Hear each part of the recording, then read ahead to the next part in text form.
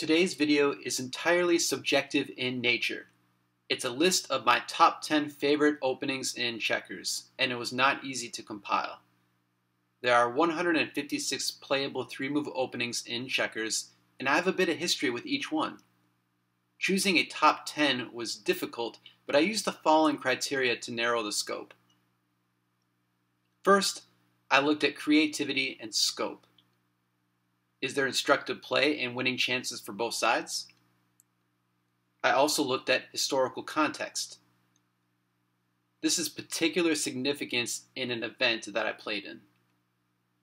And finally, personal enjoyment, for better or for worse. To make this list, all of the openings had to fit those parameters. So now you know my criteria. Let's go through the list.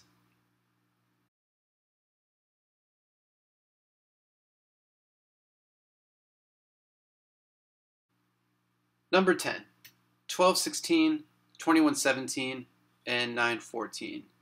This is a fun, creative opening, especially if white decides to play the Minotaur variation with 24-19, leading to an epic crossboard battle. If the Minotaur isn't played,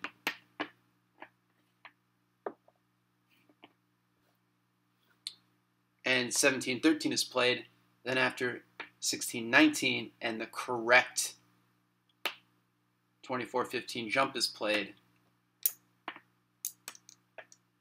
it can lead to a lot of brilliant mid-game and ending play.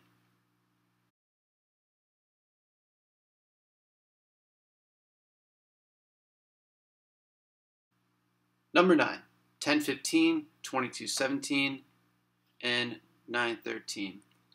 After the usual 17-14, 11-16 was really the combat defense played next, and white having a number of attacks at its disposal.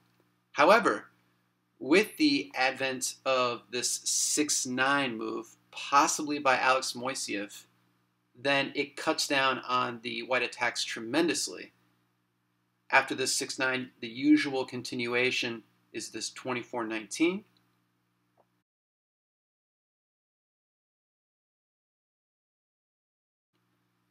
And then after this radical looking 7-10 exchange,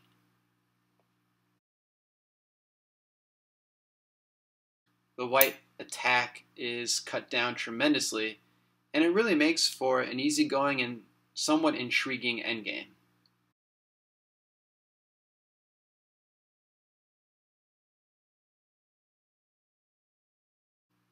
Number 8, 10-14, 22-18, and 6-10. This technical opening requires a ton of knowledge to survive, and its technical aspects are why I actually enjoy playing it so much. This is the usual continuation with this opening.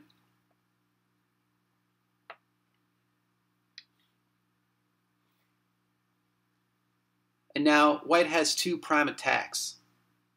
The 24-20, which requires red to go a piece down in order to draw, or the more straightforward 23-18 attack, which requires star move after star move for red. This opening will prove to any player there is always something new to learn in this great game.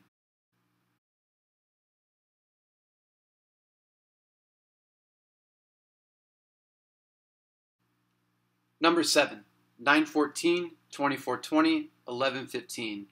Although limited in scope in the early stages of the game,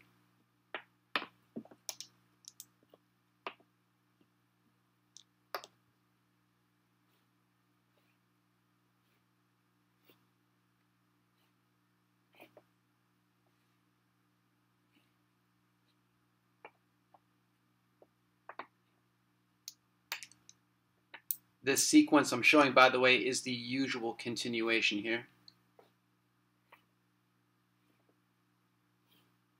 Once we get to this mid-game landing, there are a number of different white options to attack. No matter who I'm playing against, this always turns into an adventure.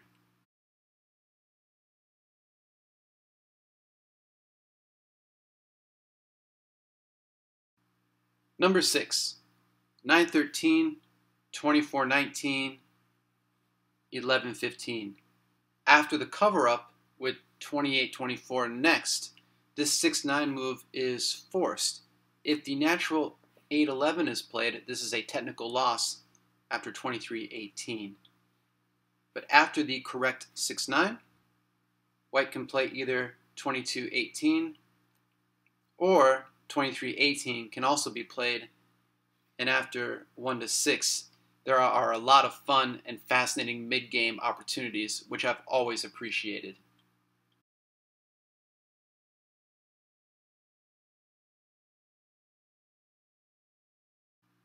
Number 5, 10-14, 22-18, and 11-15. There are so many possibilities for white, and even for red.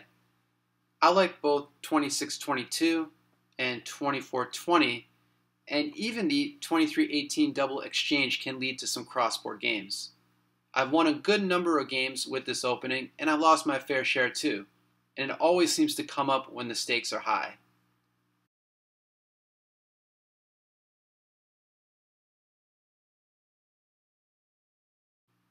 Number 4, 10-15, 23-18, and 7-10. I would be remiss if I didn't include Strickland's Cross in this list. It was the first opening I ever played, albeit from 11-15, 23-18, and 7-11. It all is the same. It's okay from both sides, with white having most of the mid-game edge. Whenever I ballot this opening in events now, all of my early memories of first learning this game come flooding back to me.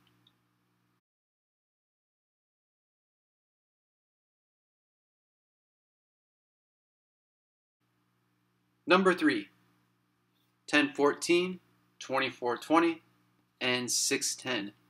This opening has been my lucky charm in some major events, helping me win my international debut, a U.S. Junior Championship, and even state events.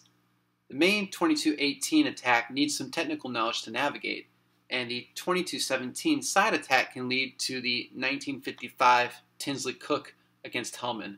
Really, really brilliant play.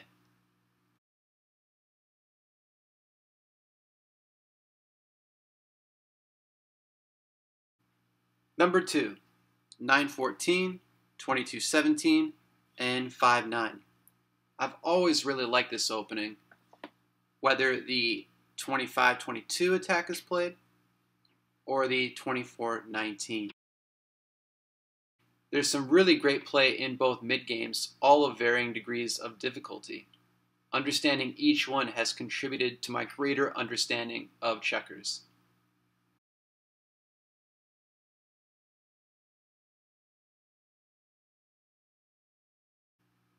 And finally, number 1, 9-13, 23-19, and 10-14, or 11-16. I've talked about this opening, and really this opening family, a lot in my previous videos. There are numerous traps within this opening, and there is a good amount of scope within it too. I've always had a fundamental understanding with this opening, and have felt comfortable with playing either side, as there's really good winning opportunities from both red and white. So there you have it, my top 10 favorite openings. Some honorable mentions that didn't quite make the cut would be the Waterloo and even the Bristol opening. Well, that's my list. What are some of your favorite openings to play and why? Please feel free to share in the comment section below. Thanks, as always, for watching.